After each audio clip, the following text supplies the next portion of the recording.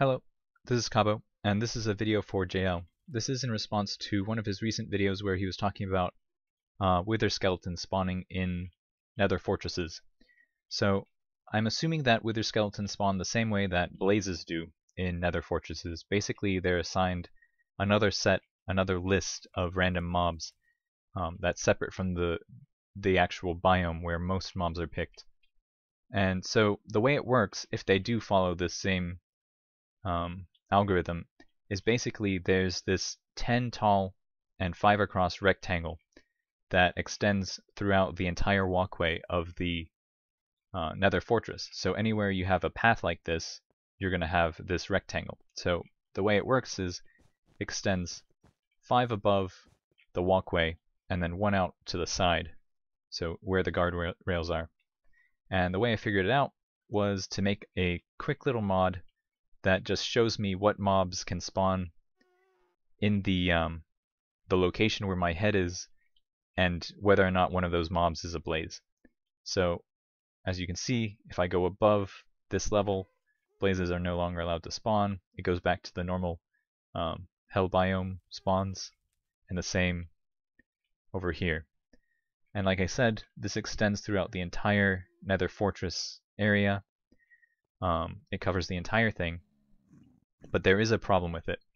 So despite the fact that this is a pretty big area and you can use it for farming and probably make a pretty efficient farm with it, there's a problem that is currently in 1.3.2. I don't know if it will continue in later versions, but right now there's a problem when you reload the map. And I'll go ahead and show you what happens.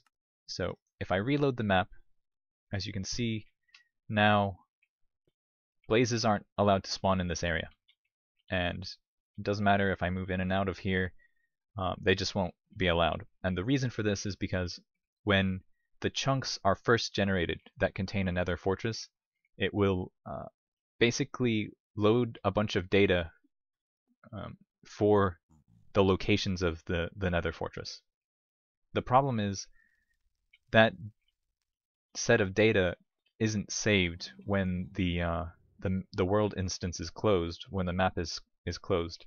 And as a result, when you reopen the map, none of those data are there, and it doesn't know where the Nether Fortress actually is. It doesn't think there's a Nether Fortress there, basically.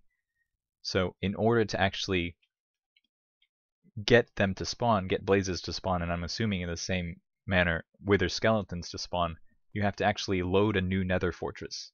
This might not be a problem for servers where you can leave it running all the time, but it's still an issue because if you ever have to shut down your server to update or something like that, it won't work. So over here I have what I think is a freshly generated, so this was just now generated, and as you can see, blazes are allowed in here, but the other one over there, they're no longer allowed. And if I were to close the map and reopen it, the same thing would happen. So it's kind of a problem.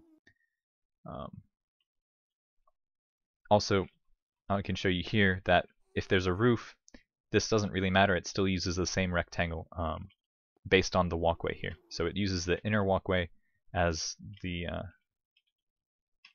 well, you can use that as the reference.